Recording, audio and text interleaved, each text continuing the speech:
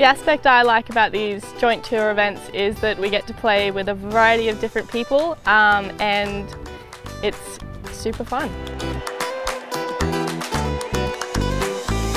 It's a different environment. It's a little bit more relaxed, I feel, at times. We get to sort of see different people on tour that we're not normally seeing each week. Being in Adelaide, I don't see many of them, so it's good to say hi to some old friends. There's some girls that you haven't seen in like a year that you've been childhood friends with for a long time, so that's pretty cool.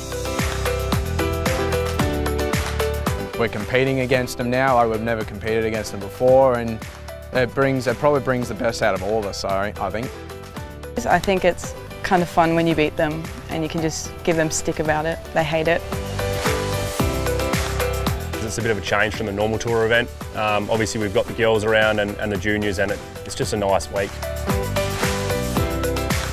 I mean, we obviously have a lot of great friendships with the girls, but over the years we've developed some really nice friendships with the guys, and it's really great to play together. Sarah Jane Smith, a flawless round of golf, becomes the 4th woman to win a mixed professional event. I really enjoy just being able to be part of a mixed field with these joint events. It's such a big step for women's golf, and it's going to be the future for sure. I think it's great for the tour. It's great for the exposure on the TV as well. And I just think it's something a little bit different for people to tune into. To get everyone in the same field and see all the talent all at once, I think I can't see any reason not to do that.